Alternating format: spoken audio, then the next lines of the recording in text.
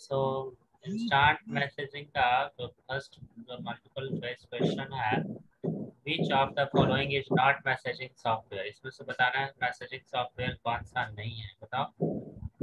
Google. Yes, Google ये search engine है, लेकिन और शायद ये बनवाए थे नहीं। Which of the following is yes sir. Popular web based instant messaging software, किसमें किए थे हम लोग, वीवो, याहू, याहू। याहू होगा। और fill in the blank with suitable answer in order to use audio video chat it is important to have, क्या क्या होना चाहिए, दो चीज बोलो। चैप्टर में था देखो,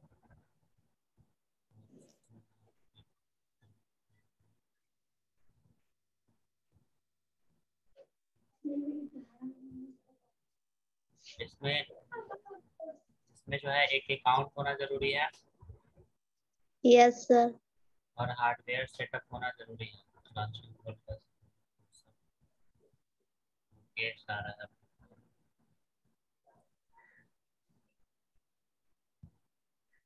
ओके, तो यहाँ पे हम लोग भरेंगे सबसे पहले अकाउंट, और तुम लोग कॉपी में लिखते ही जाओ, बुक नहीं है तो फिर भी बुक मिल रहा ओके है, सर। बुक मिल रहा है स्कूल में, अगर पैसा होगा तो आप ले लो। In order to use sir audio, खरीद हाँ बोलो। सर स्कूल में बुक आकर खरीद सकते हैं? हाँ हाँ, रोज दिन सर रहते हैं, हम भी कभी कभी जाते हैं, कल वहीं थे इसीलिए कल क्लास छूट गया था, तो हम वीडियो से पुराने साल तक कर दिए थे। Okay sir. तो ये यहाँ पे हो जाएगा अकाउंट, है यहाँ पे हार्डवेयर से, हार्डवेयर है ना, यानी कि टोटल हार्डवेयर सेटअप होना चाहिए। साहिल आ रहा है 9th क्लास 8th क्लास में।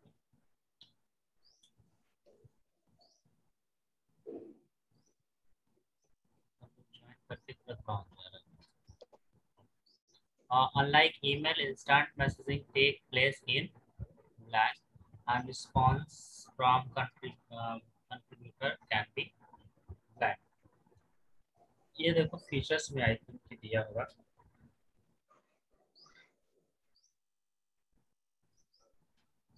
Text messaging can be dispatched to one or greater individual।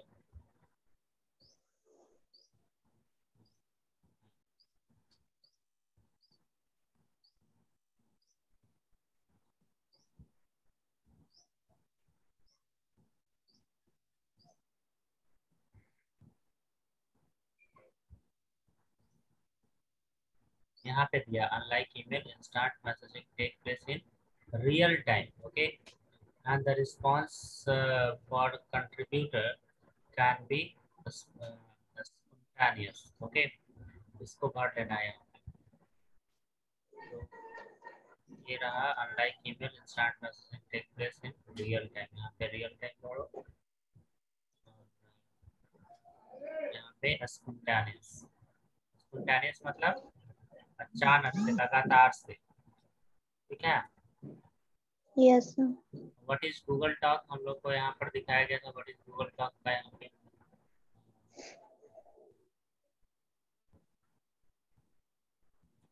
Google talk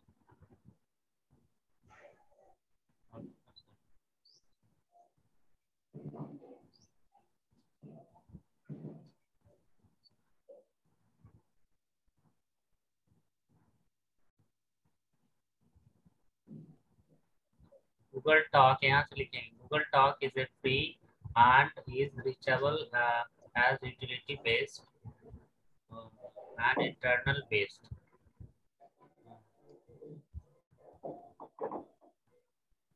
पूरा लिख देंगे, user can download and deploy Google speak software to their desktop, mobile or laptop, and internal based, that is user can use Google Talk through a browser after signing into the Zoom account। ये Google Talk का हो जाएगा। What is Google Talk? Clear है? Yes sir. हाँ, ये video डाल देंगे तो फिर इसको फिर लोग स्टॉप करके भी वहाँ से फिर लिख सकते हैं। नेक्स्ट है, okay sir. Next explain the purpose of instant messaging. Instant messaging का क्या काम है, उसका पर्पस क्या है, तो इसको हम लोग यहाँ से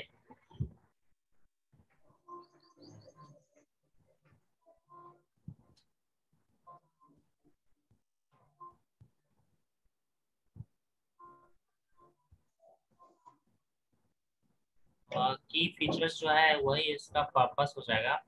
purpose of instant messaging are as follow. Text message can be dispatched to one or greater individual. Audio video conferencing facility available. Then file transfer facility is also available, and then messages can be recorded and for future reference. Okay. Okay sir. Next हम लोग देखते हैं ऐसे chatting with contact. So ये chapter बस एक page है यहाँ पे हमारे लिए, आज से इतना ही करेंगे एक ही पेज, इसको देख लेते हैं। Actually chatting means talking to person either in writing और in speaking way, so spoken वे। तो देखते हैं रिलेवेंट नॉलेज हम लोग को क्या क्या होना चाहिए इस चैप्टर को जानने के लिए। In this session, we will learn how to communicate with a person who is already added in your contact list by using the chat option. यदि आपको किसी से भी बात करना है, किसी को भी लेटर भेजना है या आपको कुछ भी ये चैट ये ऑनलाइन करना है, तो उसके लिए आपका जो है कांटेक्ट लिस्ट में उस व्यक्ति का नाम होना चाहिए, उसका कांटेक्ट ईमेल आईडी होना चाहिए, फ़ोन नंबर जो भी होना चाहिए, तभी आप उससे बात कर पाते हैं। ये चीज़ को हम लोग जानते हैं। एक green dot will be visible in front of a person from your contact list if this is online.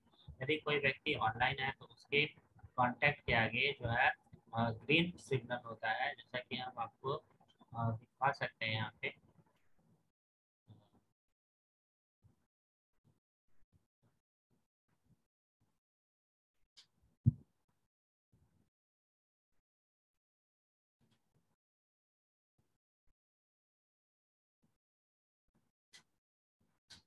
जैसे कि ये हमारा जीमेल है, तो इसमें भी वो ग्रीन सिग्नल वाला प्रावधान है। यहाँ पर हमारे कांटेक्ट लिस्ट में जो भी लोग हैं, यहाँ पर जैसे देखिए ये चंदन रंजय सोहन, इस तरह से हमारा कांटेक्ट लिस्ट है, और इसमें वो सारे लोगों को अभी किसी का भी ग्रीन नहीं दिखा रहा है, यानी कि सभी लोग अभी ऑफलाइन है, कोई भी ऑनलाइन नहीं है। इस तरह से यहाँ पे ग्रीन यहाँ पे दिखाता है।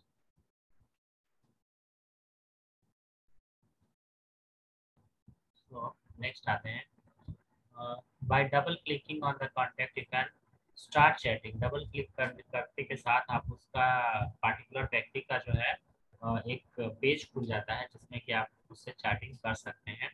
Take your message in the popup window and press enter to send it to another person. यदि आपको दूसरे व्यक्ति को भी फॉरवर्ड करना है तो उसमें एक पॉपअप मेनू होता है, उस पर क्लिक कीजिए, जैसे व्हाट्सएप में हम लोग क्लिक करते हैं और उसको फॉरवर्ड करने के लिए ऑप्शन ऊपर में आ जाता है और फॉरवर्ड करते हैं, तो इस तरह से फॉरवर्ड कर सकते हैं। Let us learn about the basic rules that have to be followed while chatting with the other person. तो अब देखिए दूसरे व्यक्ति से यदि हम बात कर रहे हैं तो उसको कैसे पता चलेगा कि हम उससे गुस्सा हो रहे हैं, या कैसे पता चलेगा कि नहीं हम उसको कुछ समझाना चाहते हैं। तो ये सब कुछ जो है हम लोग राइटिंग के माध्यम से भी दिखाते हैं। तो कुछ रूल्स रेगुलेशन है, सम there are some etiquettes. Etiquettes means disciplinary rule, है ना, यानी कि कुछ अच्छा शिष्टाचार वाले रूल हैं जिसको कि हम लोग राइटिंग के समय में फॉलो करना चाहिए। जैसे पहले message need to be quick and to the point. सबसे पहले मैसेज तो आप टू द पॉइंट एक लाइन का शॉर्ट एकदम और जल्दी लिखना चाहिए। Always introduce yourself to the title if your display screen does not mirror it. यदि आपके ये में आपके डिस्प्ले में नहीं लगा हुआ है आपका नाम, तो आपने हमेशा आप अपने टाइटल से जो है सामने वाले व्यक्ति को ये कर सकते हैं, इंट्रोड्यूस कर सकते हैं कि मैं ये बोल रहा हूँ, मैं वो बोल रहा हूँ, जो भी। Always ask if the different man or woman has time to chat first regardless.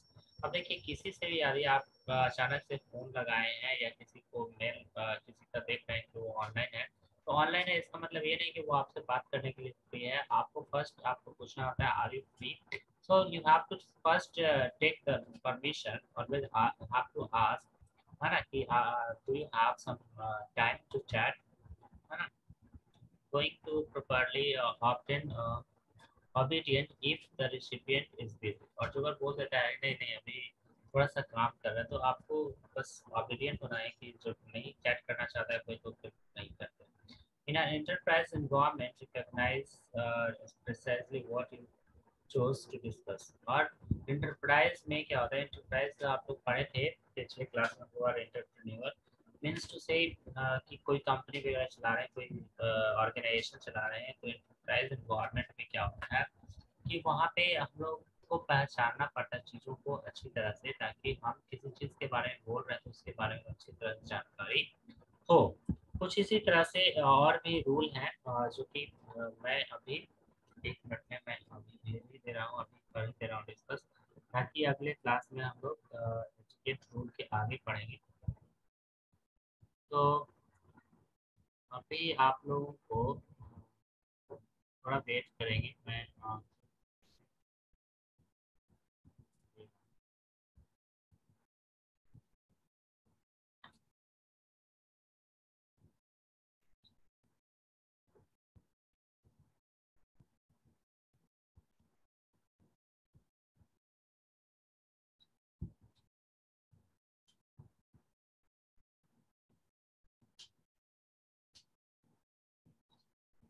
okay, I'm sharing the next screen, um, which is the another page of this book।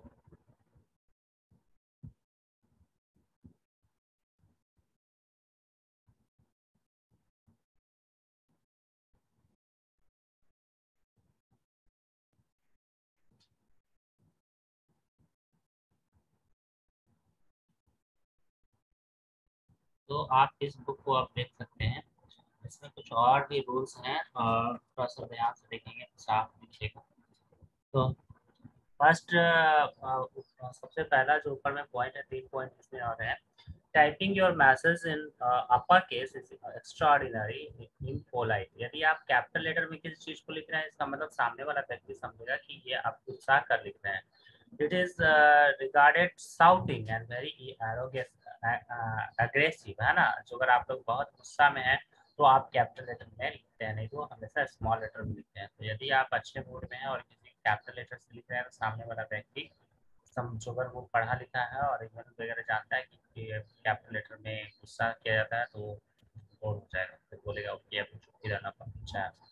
और नेक्स्ट पॉइंट है giving human being time to reply multiple question dispatched to a recipient earlier than they had a danger to reply can appear greater and okay, can appear greater and interrogation as an alternative than conversation. देखिए, यदि आप question पे question एकदम पूछे जा रहे हैं, सामने वाला व्यक्ति के पास बहुत सारा क्वेश्चन हो गया, तो ये भी बिल्कुल खराब होता है और सामने वाला व्यक्ति फिर बहुत ही दिक्कत होता है कि सारे क्वेश्चन का एक बार आंसर कैसे दें। So you have to wait for the answer from the other side. whenever possible supply the individual you have you are speaking with your undivided attention, okay.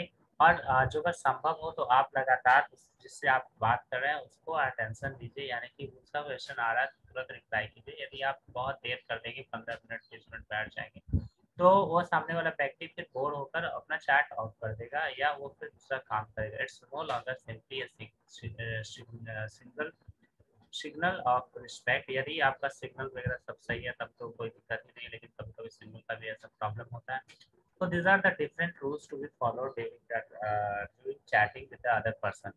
ठीक है, तो ये था अगले क्लास में हम लोग चैटिंग ऑन ईमेल और चैटिंग ऑन याहू ये पढ़ेंगे और तब इस चैप्टर को खत्म करेंगे।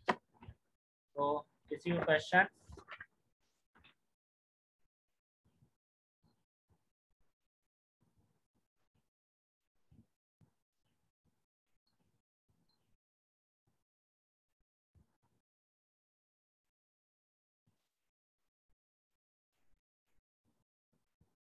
Any question?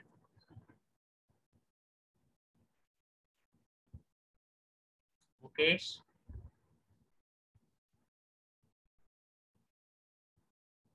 Hello. Okay, thank you. Now I'm stopping the class. If you have any question, you can tell me.